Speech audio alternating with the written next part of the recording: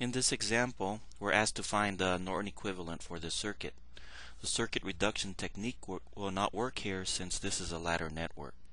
First, we'll take a look at this equations and we're going to find the IV characteristics associated when connecting to the load. So the first thing we'll do here is for mesh A, shown here and here, is what we're going to calculate to find the IV characteristics, and then for mesh C we don't have to since we know what the current is in this case, which is just 2 amps. So for mesh A, we can do this by inspection. We have IA common in 60 and 180. So IA goes through the 60 ohm resistor as well as the 180 ohm. Alright, we're finished with IA. Now what's currents are common going through the 60 ohm resistor is minus IC, and what's common through the 180 ohm resistor is minus IB. So we have 180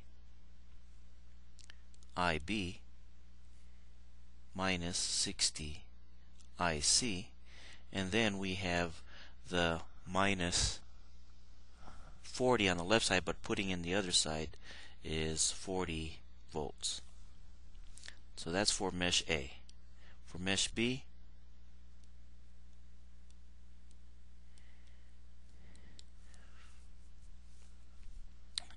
we have the 180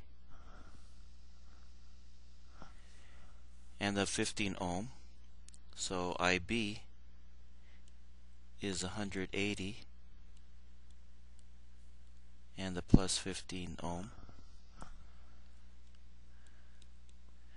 and we have a minus 180 going in the opposite direction, 180 IA, and for the 15 ohm we have minus 15 IC, and we have a positive V on this direction, but that means it's minus V in this equation here. We note that IB is equal to I and that IC is equal to 2 amps. Substituting these values in mesh A and mesh B yields the following: 240 IA minus 180 I is equal to minus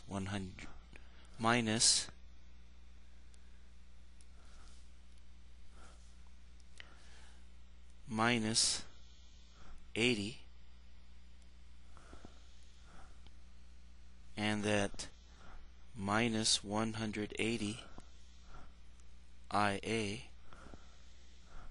plus 195 I is equal to minus 30 minus V.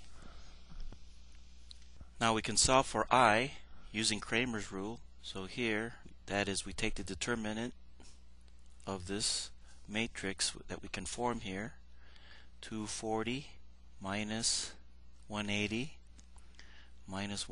here, and 195 here. And then in the numerator we have, solving for I, 240 here, negative 180 here. Then we replace it with the terms on the right, 80 here and minus 30 minus V here. And that will give us minus 21,600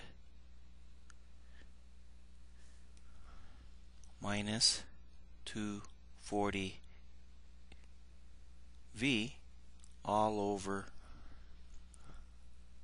14,400, and we can simplify that to negative 1.5 minus V over 60. Now we can compare it with another relationship, the IV relationship of the Norton equivalent, and that's given as I is equal to IN minus V over Rn. And when you compare this equation, that implies the current source IN is equal to negative 1.5 and Rn is equal to 60. Rewriting this and drawing a block diagram, that is, IN is equal to 60, that is in parallel, our Norton equivalent resistance of 60 ohms, and thus we replace that mesh circuits found here with a single current source looking into this direction and a single voltage source that is connected in parallel. Now we connect this to a load. Now let's say we're asked to find the interface current I when the power delivered to this load is 5 watts. So we want to see what I is. Here we know that power is equal to IV, and so that's just 5 watts is equal to IV. But we have a relationship for I here. I'll highlight that for you. That's given here. And then we use this relationship here. Substitute for V